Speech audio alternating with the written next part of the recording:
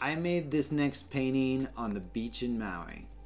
And at the time I was living there, I was practicing a lot of dimensional painting. So this is a painting of a box kind of shaft space, like a tunnel that's going at an angle. And this tunnel has this hexagon tiling on it that's going into perspective. At the end of this tunnel, there is kind of this organic, wild style to contrast against all the technical perspective stuff. So that was the idea I had behind it. I originally did a little sketch of it, but this is the painting. So check it out.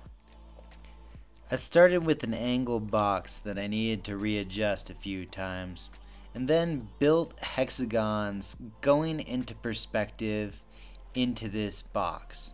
Now each one of these hexagons fits into the V shape of the previous row of hexagons, and I'm going from larger hexagons on the outside of the canvas transitioning into thinner, smaller hexagons as it goes into the perspective.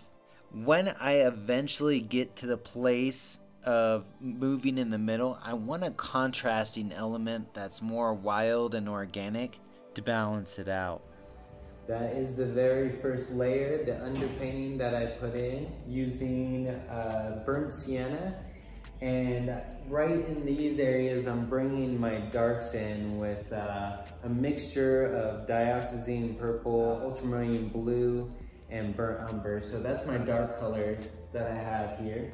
For areas that I wanted to use basically as an eraser, I went back in with my white paint. So I went on top of a lot of spots that weren't exactly how I wanted them to line up. I also brought out my highlights and cut back a lot of the noise. It really helped me to shape using those whites.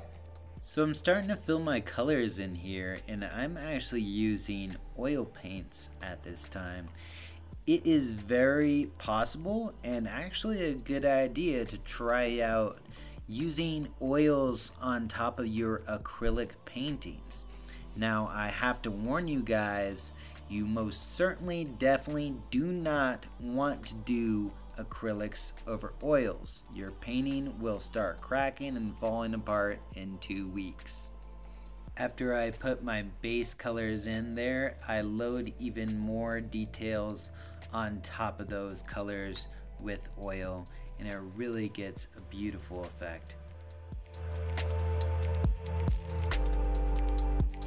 Hey, thank you guys so much for watching this. I hope you enjoyed it. If you did, click the like button and subscribe. Also, if you want to see the whole video and get all the techniques involved, click the link on the comments. Check it out. Peace, guys.